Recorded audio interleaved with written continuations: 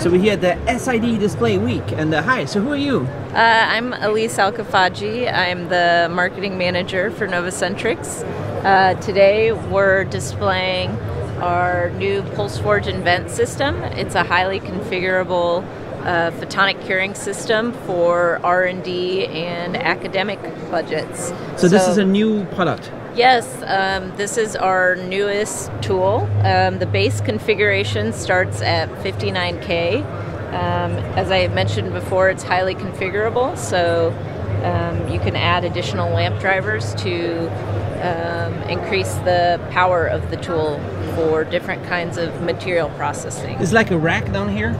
Yes. So what kind of things do you put in there? So each one of these are the lamp drivers. The base configuration comes with one lamp driver system. And how does it compare with the other products you have shown before? Sure, so it's actually very similar to the PulseForge 1200 and 1300, but it starts out at, I would say, the PulseForge 1200 level. So if you're working with conductive silver-based inks on low-temp substrates, then a base configuration would be well-fitting for meeting those needs. And Invent sounds like it could be suitable for students or universities or something like that? Yeah, so we've been working with a lot of students and going out to a lot of universities and working with them to get one of these systems in their labs. So how many did you get so far? How many there's like thousands more you should reach? Because there's lots of labs, right? And sure. Everybody needs to get involved with this. This is the future, right? This is the future of print electronic applications. So I think we are close to nearing our first sale in Spain. And then we're working on a couple in the US as well. But we've visited now, I think, over 20 different schools. So we're working with several colleges and universities. And the way that people do print electronics, is it basically your way or there's other ways too?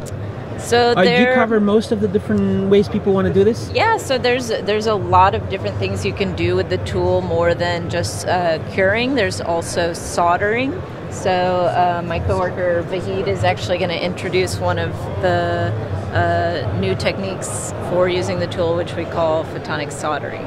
Soldering.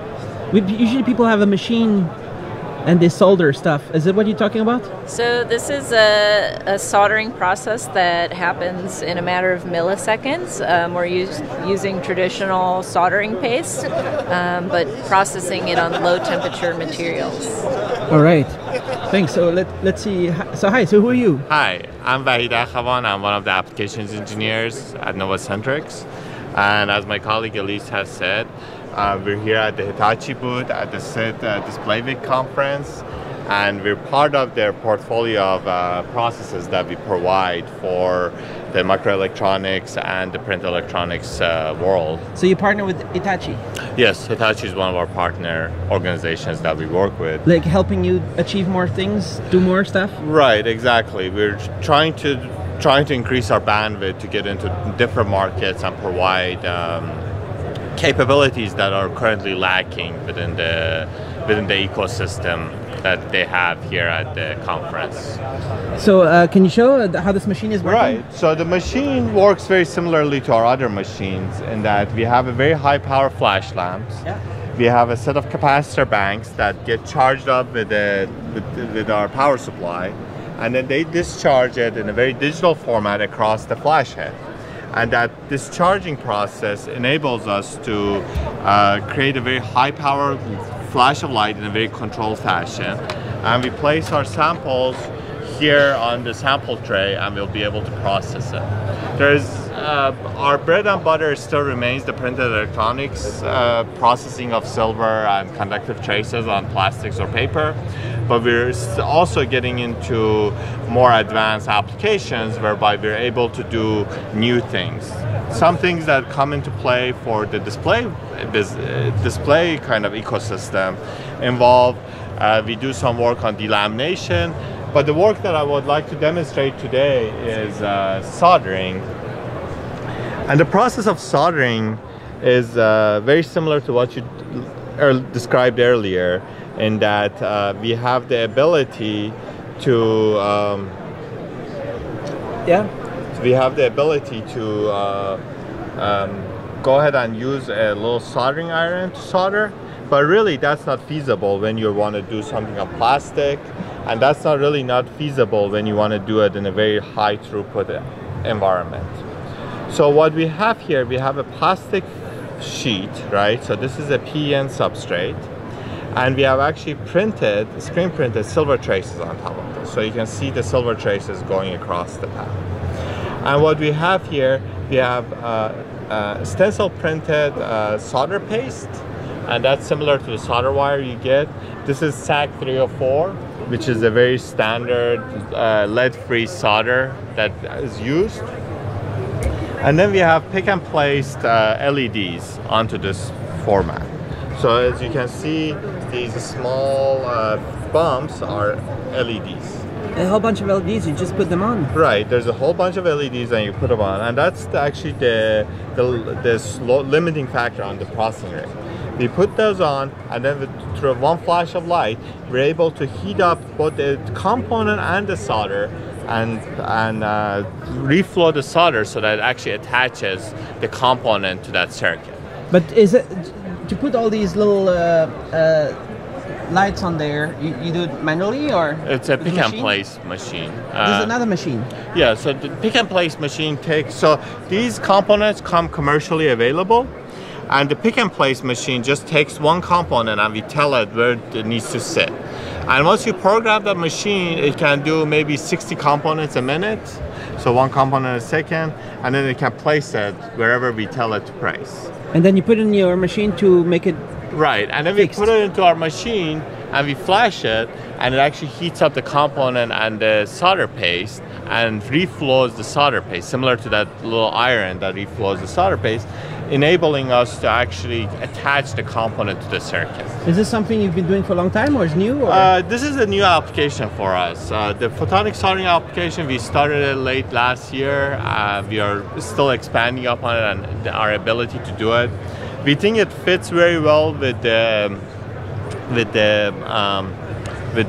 display ecosystem, because in the display ecosystem, people are starting to move away from LCDs and OLEDs into actually LED-based displays, where you have actually each pixel is a combination of red, green, and blue small LED package that needs to be soldered in a matrix together, and then that enables us to make a big display. So you're going to be part of the micro LED world? We are hoping to be part of micro LED world. We think that this kind of capability can be miniaturized to enable us to process micro LED displays. All right, and so what else is next? So let me light this up for you so you can see it actually in action.